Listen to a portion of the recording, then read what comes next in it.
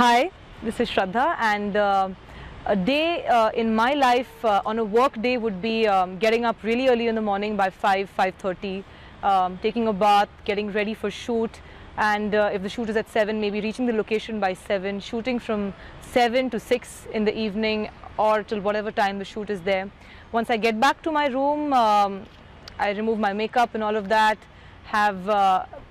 order my food and go to the gym, work out, or otherwise maybe just sit back, relax, have my food, speak to my family members and friends, and go off to sleep by 10. It's a very simple kind of day that is in my life.